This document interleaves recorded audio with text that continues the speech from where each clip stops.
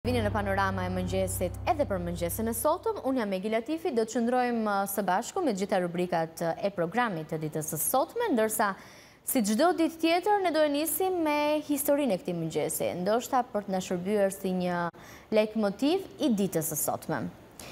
Dikur disa shkencëtar vendosën të kryejnë një eksperiment dhe për këtë ata morën 2 të burgosur që ishin të dënuar me vdekje. Atyre ju njoftuha se mënyra e ekzekutimit nuk do të ishte me varje në litar, por nëpërmjet kafshimit të një gjarpri. I burgosuri i parë u fut në qelinë e ekzekutimit, e lidhen në një karige dhe jam në hallin, duhet jeni pozitiv dhe të mos ju mbisni shpresat, sepse energjia negative prodhon hormone në trupin ton dhe 75% të sëmundjeve shkaktohen si pasojë e mendimeve negative. Kjo ishte historia ditës së sotme. Unë ju uroj një mirëmëngjes shumë të ngrohtë nga studio, ndërsa uroj që këto minuta në vijim t'i kalojmë së bashku me të gjitha rubrikat. Si fillim do e nisim me informacionin, më pas do të kemi të ftuar në studio dhe gjithçka të përgatitur për mëngjesin e sotëm. E nisim me shtypin e ditës.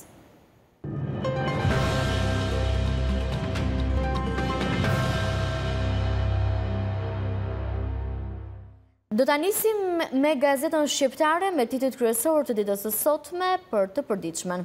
Rama mbledh liderët e Ballkanit, Bashkimi Evropian të na mbështes më shumë se financiarisht. Merr pjesë edhe komisioneri i zgjerimit Varhej, Rama, të shikojmë rajonin si një i tërë dhe të punojmë për rajonin si një i tërë, sepse kështu na sheh Bashkimi Evropian. Ndërsa në Tiranë mungon Albin Kurti, kisha një vizitë të planifikuar në Greqi. Opinioni i ditës nga Ndritshim Kulla në faqen 20, le t'i themi të gjatit se largpamjen se ka afatgjat me pabesit e tua. Jemi pra me titull kryesor tek gazeta shqiptare, ndërsa do të ndalemi edhe tek opinioni tjetër i ditës, si u zhduk një dokument 111 vjeçar. Vjojmë edhe me të tjerë tituj, jemi në faqen 3, mos lejoni ndërhyrje në deputetve, Balla i jep porosi policisë, mos u bëni mburoje pa ligjshmërisë. Ministri i Brendshëm nga nesër do të trajtojmë problemin e banimit për policët. Policia zbori detyrën në Borizan. Ndërsa në faqen 6, kanabisi braçe të përcaktohet në ligj se sa do të jetë sipërfaqja. Dashamir Shehi provojeni me pak hektar. Ndërsa titujt të tjerë në faqen 4, nën grata në Britani, Berisha, Rama dhe Soros duan të asgjësojnë opozitën. U bën në bazë të shpifjeve të ambasadorit King Smith, gjeni materialin e plot në faqen 3. Ndërsa në faqen 5, korrupsioni me tenderat SPAK çon për gjykim sekretaren e përgjithshme dhe 3 të tjerë. Sher për parakalimin 28 vjeçari merr kallashin dhe i drejtohet shoferit, ngjarja parandalohet nga policia. Çmimet e naftës në vend rriten me 3 lekë për litër, dollari zbret por karburanti shtrenjtohet në bursa në faqen 18 dhe 19. Shkojmë edhe me të tjerë tituj, jemi në faqet 22 dhe 23, pronat 3876 dosjet me pronarët që kompensohen sa para merr secili. Këto ishin vendimet e viteve 1993-2013, të cilat ju gjeni në faqet e para të gazetës shqiptare, ndërsa ne do të vazhdojmë edhe me të tjerë tituj nga e përditshmja e sotme tek gazeta Panorama, për të kuptuar se si hapet e përditshmja e ditës së sotme.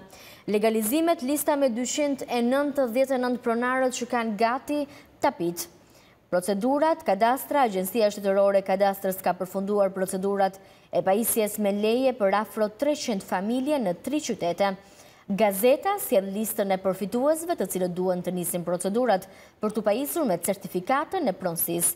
Kadastra fton ata që të gjejnë emrin të tërheqin pranë zyrave rajonale faturën e taksave që duhen paguar.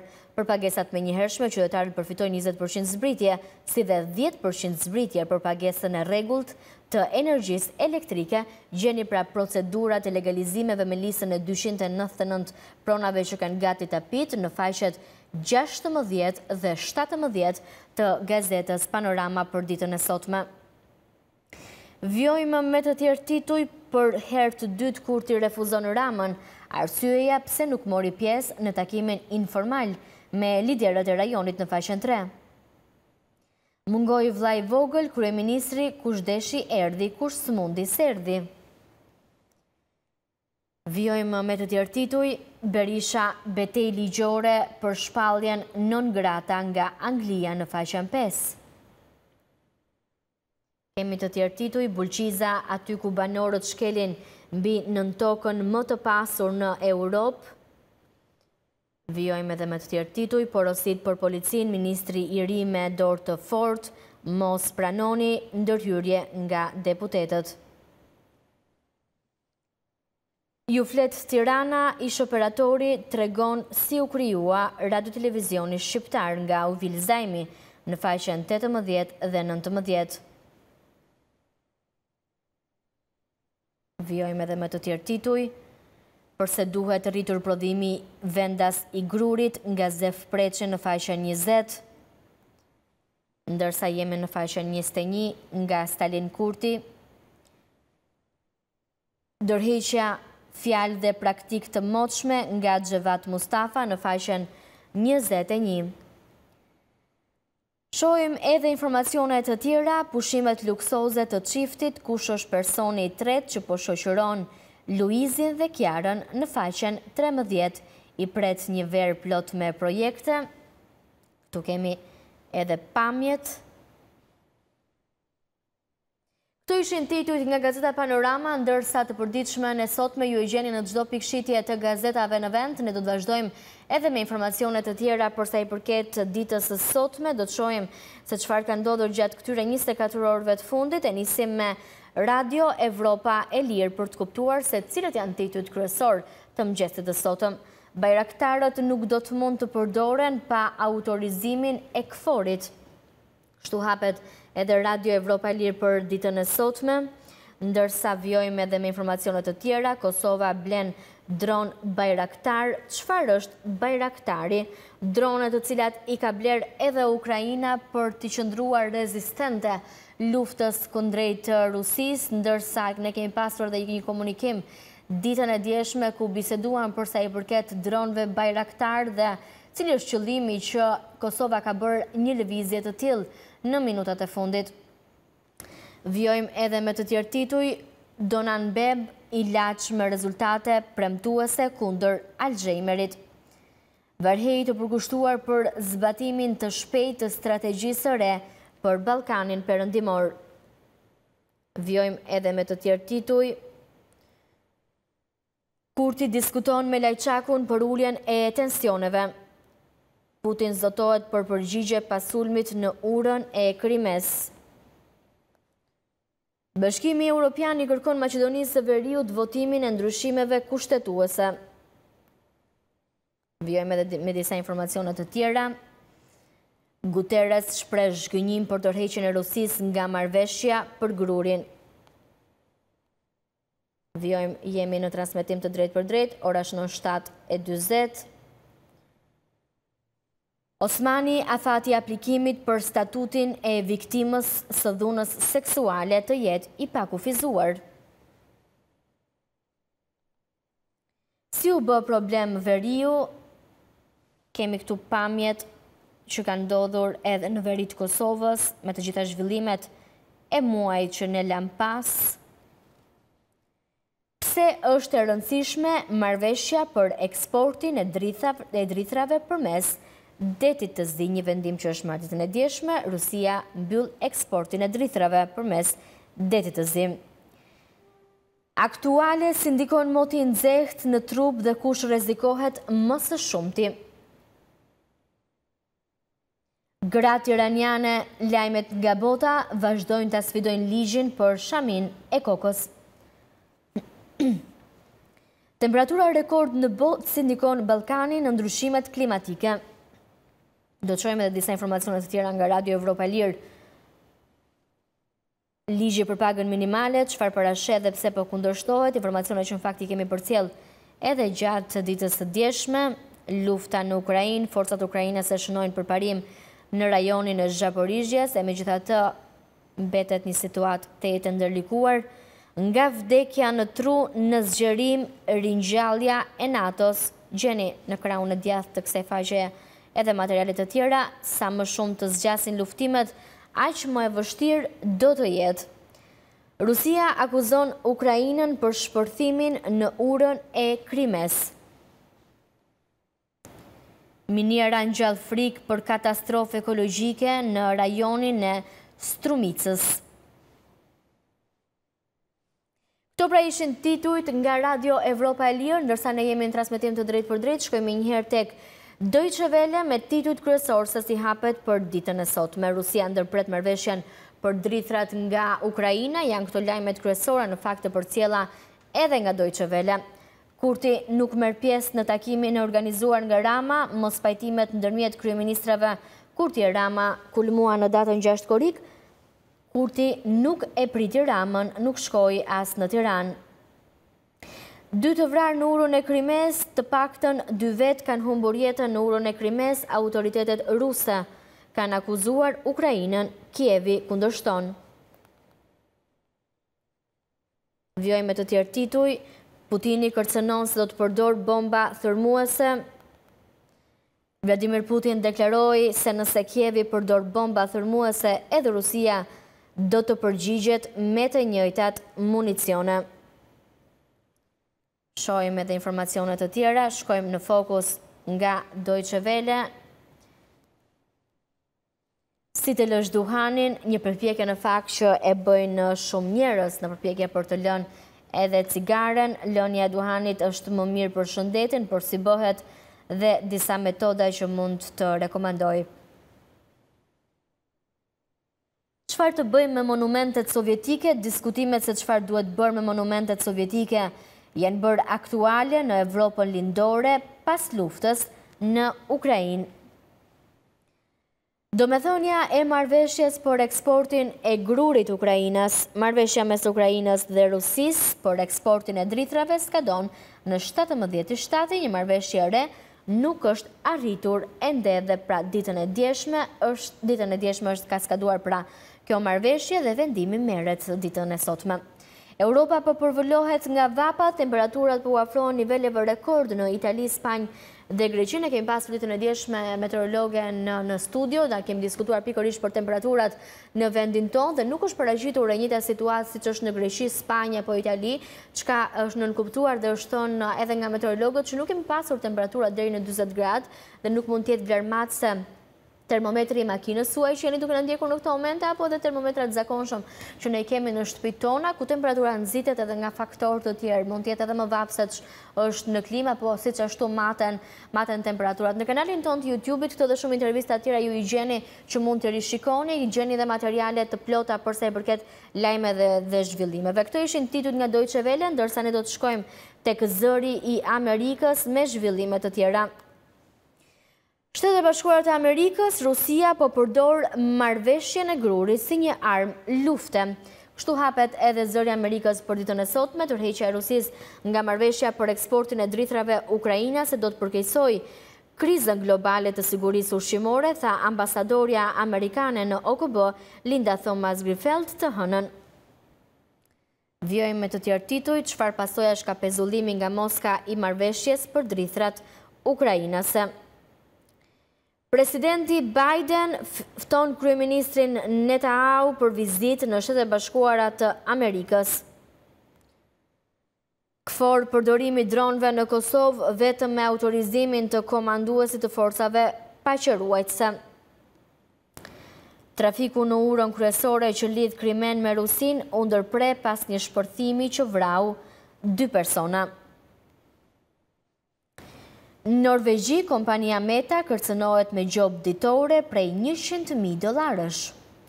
Gjoba të majme nga ana e kompanisë Meta, që duhet pra të përballojë gjithë këto gjoba të cilat në fakt nuk kanë qenë të pakta gjatë vitit të fundit, aq më shumë që ndërgjegjësohen shtetet dhe njerëzit për të drejtat që i takojnë, sidomos në rrjetet sociale, aty ku cënohen shumë gjëra, sidomos imazhi, aq më shumë gjoba kanë marrë kompani të ndryshme dhe një ndërtohet edhe Meta, kompania më e madhe Tiranë mbyllet hetimi për sekretaren e përgjithshme të shëndetësisë, gjeni materialin e plot tek zëri i Amerikës.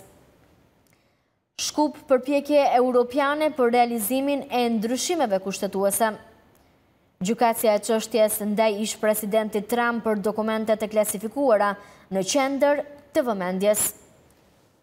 Ora shënon 7:46, vjojmë informacione të tjera. Rritja ekonomike e Kinës më e ulët nga parashikimet. Sali Berisha komenton vendimin e Britanisë për shpalljen e tij non grata. Sullivan nuk ka ngërç në luftën Rusi-Ukrainë, ndërsa vjojmë edhe me të tjerë tituj, Lionel Messi pritet në Miami me një ceremoni madhështore. Shohim edhe për pak çaste pamjet edhe deklaratën e tij, duat ju paraqes numrin 10, numrin 10 të ekipit Inter Miami, numrin 10 të Amerikës, numrin 10 më të mirë të botës. Lionel Andres Messi njoftoi pronari i klubit Inter Miami, George Mas. Vjojmë edhe me informacionet të tjera, jemi tek zëri i Amerikës me titujt kryesor të ditës së sotme. Prodhuesit kinez të makinave elektrike vërshojnë në tregun britanik. Florida, rritja e temperaturës së detit kërcënon në shkëmbinjt koral. Vjojmë dhe me lajmet më të lexuara në anën e djathtë të portalit. Lionel Messi prapritet në Miami me një ceremoni madhështore, rekordi i ri i nxehtësisë në tokë. Në fakt, ky informacion, kjo edhe për ta thënë, meqense ne i lexojmë çdo ditë informacionet kryesore dhe e dim shumë mirë se cilat janë ato më të lexuara, informacioni se nxehtësia në tokë ka arritur në vlerat e saj maksimale, ka qenë informacioni më i lexuar gjatë gjithë kësaj jave, është një shqetësim madhor për gjithë ato vende që po pasohen me temperatura tepër të larta në vendin e tyre, çka ka shkaktuar edhe zjarre të shumta. Greqia është në dominimin e zjarreve të shumta, shumë institucione janë mbyllur atje, edhe kufizime të mëdha për sa i përket lëvizjes në qytete të ndryshme të Greqisë, po ashtu edhe Italia po përballet me temperatura tepër të larta, po ashtu edhe Spanja, e cila gjithashtu ka qenë në ndikimin e zjarreve në territorin e saj. Mirë, vjojmë edhe me disa informacionet të tjera nga zëri i Amerikës, lajmet më të lexuara, trafiku në urën kryesore që lidh Krimen me Rusin u ndërpre pas një shpërthimi që vrau 2 persona. Kosova paraqet dron bajraktar të bler nga Turqia, një lëvizje e bërë disa ditë më përpara. Rikujtojmë këtu që në Kosovë përpara 2 vitesh është ngritur edhe i gjithë shteti për të mbledhur të ardhura të cilat u pretenduan se do të vinë pikërisht në funksion të blerjeve të armëve të ndryshme në kushtet kur rreziku mund t'ju kanoset nga momenti në moment nga Serbia. Ata duhet jenë të mbrojtur, të paktën kështu është shprehur edhe eksperti i sigurisë Bedri Elezi në një intervistë ekskluzive ditën e djeshme në Panorama e mëngjesit, që kanë qenë qytetarët, ata të cilët kanë mbledhur fonde, ndërsa rikujtoi edhe një herë ndihmën e Turqisë për Kosovën, duke parë si një shtet aleat. Rusia pezullon marrëveshjen me grurin me Ukrainën pra, ka qenë një pezullim ditën e djeshme, aty ku në datën 17 përfundonte marrëveshja e parë, ndërsa ende nuk është arritur një marrëveshje tjetër. Shohim edhe disa informacione të tjera. Gjykatësia e çështjes ndaj ish-presidentit Trump për dokumentet e klasifikuara në qendër të vëmendjes. Vjojmë edhe me disa informacionet të tjera, nga se mund të ndikojnë të rinjtë amerikanë që të votojnë për herë të parë, ka qenë kjo një lajm i disa ditëve në fakt të mëparshme. Tregtia e Rusisë rritet pavarësisht sanksioneve perëndimore. Rusia është duke menaxhuar mirë ekonominë e vendit, ndërsa rikujtojmë që ditën e sotme është mbyllur marrëveshja e grurit. Këto ishin titujt nga zëri i Amerikës, ora shënon 7:50. Mirëmëngjes për gjithë ju që sapo jeni bashkuar në Panorama e mëngjesit. Jemi së bashku në këtë transmetim të drejtë për drejtë për të qëndruar me të gjitha informacionet. Në këtë moment ne do të shkojmë tek RTK, Radio Televizioni Kombëtar i Kosovës, me titujt kryesor për sa i përket të përditshmes së sotme. Shohim se çfarë ka ndodhur gjatë këtyre 24 orëve të fundit. Mustafa vazhdon dëshminë në speciale. Escobar në Kongres, Kosova dhe Serbia të përmbushin të gjitha detyrimet. Kastrati Kforit FSK ka detyra ushtarake dhe jo civile. ndërsa në një hapësirë të dedikuar ju gjeni edhe ngjarje të datës 18 korrik, pra për të kuptuar edhe zhvillime apo kuriozitete të ndryshme që mund të kenë ndodhur ndër vite, pra ngjarjet e datës 18 korrik. Moti sot me diell kryesisht thuhet në Kosovë, ndërsa edhe Kosova, edhe Shqipëria, edhe territoret të tjera janë duke u përballur me val të nxehti. Escobar në Kongres, Kosova dhe Serbia të përmbushin të gjitha detyrimet. Analistët bojkoti nga kurti i takimit jo formal në Tiranë dëmton Kosovën. Ka qenë ky një interpretim për sa i përket ditës së djeshme, aty ku Albin Kurti refuzoi apo nuk pati mundësi, të paktën nga kryeministri i vendit tonë është artikuluar si një mundësi e pakt që ai të vinte në vendin tonë, kush nuk mundi ose kush nuk erdhi, pra ishte edhe një deklarat e kryeministrit Rama për të nënkuptuar që ndoshta Albin Kurti nuk ka pasur mundësi. Opozita në Serbi akuzon Vučićin për krizën politike dhe sociale. Informacionet të përditësuara gjatë 24 orëve të fundit. Shkojmë me të tjerë tituj, Kurti dhe Lajçak në Greqi diskutojnë për uljen e tensioneve, pamjet na vijnë nga dita e djeshme, pasi pati një refuzim Albin Kurti për të ardhur në Shqipëri në takimin e mbajtur. Bislimi dhe Petković takohen të mërkurën me ndërmjetësimin e Lajçakut. Pra, do të ketë një takim ditën e mërkurë. Ben Andoni, analisti, takimi jo formal në Tiranë me mos pjesëmarrje, Kosova humbet kohë. Kurti flet për marrëveshje dhe normalizim të marrëdhënieve me Serbinë gjatë konferencës së ditës së djeshme, takimi mbajtur në Greqi. Shkojmë me të tjera informacione. Biblioteka presidenciale Ibrahim Rugova pasurohet me 600 tituj të rinj. Shohim edhe titujt e tjerë të përditësuar gjatë 24 orëve të fundit, publikohet rezultati, arritshmëria në nivel vendi është 52.1%.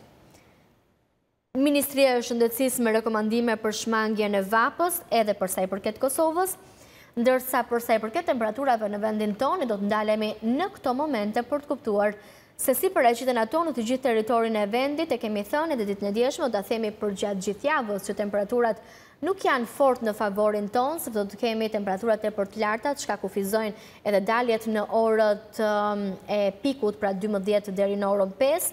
Gjithashtu, absolutisht që dëmtojnë edhe shëndetin e të gjithë personave që mbi të gjitha mund të kenë sëmundje bashkëshoqëruese, çka i detyron ata të qëndrojnë të mbyllur në shtëpitë e tyre, të paktën që nga ora 12 deri në orën 5 të pasdites. Ndërsa është paralajmëruar edhe nga shërbimi meteorologjik ushtarak se valet e nxehtë që tashmë ka pushtuar pjesën më të madhe të Europës do të vijojë edhe gjatë kësaj jave. Ndikimi i anticiklonit afrikan do të sjellë mo të kthjellët në të gjithë territorin dhe temperatura shumë të larta. Shkojmë menjëherë tek qytetet kryesore për të kuptuar se si paraqitet dita e sotme, pra dita e martë. Në Bajramçur, temperatura minimale 19 gradë Celsius dhe maksimale 35 gradë Celsius. Relativisht vap në Kukës, temperatura minimale 19 gradë Celsius dhe maksimale 38, ndërsa rikujtojmë që temperaturat nuk mund të maten me termometrin e makinës suaj, pra ata që janë duke na ndjekur nga telefoni në makinë tani në këto momente, dhe as nuk mund të maten në kushte shtëpie. Pra ka disa kritere se si duhet maten temperaturat për të mos dalë në përfundime që nuk janë të sakta për sa i përket temperaturave në qytetin ku ju ndodheni. Shkojmë në Peshkopi me temperaturën kryesore, me vlera minimale shënon 19 gradë Celsius dhe maksimale 37 gradë Celsius. Në Shkodër temperatura minimale 26 dhe maksimale 39 gradë Celsius. Në qytetin e Lezhës temperatura minimale 23-39 gradë Celsius. Po ashtu edhe në qytetin e Durrësit temperatura minimale shënon 23 gradë Celsius dhe maksimale 39 gradë Celsius. Në qytetin e Tiranës, sipas artës që unë jam duke ju referuar në këtë mëngjes, kemi temperatura me vlera shumë të larta, megjithëse Elbasani mbetet qyteti më i nxehtë, 21 gradë Celsius Tirana, 22 gradë Celsius Elbasani. Pashtu edhe Berati mbetet në të njëjtat vlera atmosferike së bashku me qytetin e Fierit, ku vlerat maksimale shënojnë 21 gradë Celsius, zbresin temperaturat në qytetin e Korçës në 36 gradë Celsius dhe rriten në qytetin e Elbasanit me 21 gradë Celsius, ndërsa në qytetin e Vlorës temperatura minimale 25 gradë Celsius dhe maksimale 39 gradë Celsius, ndërsa në Saran temperatura minimale 26 gradë Celsius dhe ajo maksimale pra 38 gradë Celsius. I hedhim një vështrim edhe së mërkurës, së enjtes dhe së premtes, pritet që të kemi temperatura të ngjashme edhe për sa i përket të mërkurës, të enjtes dhe të premtes, të paktën në hartën që unë jam duke ju referuar nga shërbimi meteorologjik ushtarak për sa i përket javës që pritet të kemi temperatura të nxehta. Mirë, ne do të ndalemi pas pak edhe më tej në të tjera informacione. Në këto momente do të shkojmë shkurtimisht në një hapësirë të shkurtër publicitare, rikthehemi me të tjera informacione dhe horoskopin e ditës së sotme.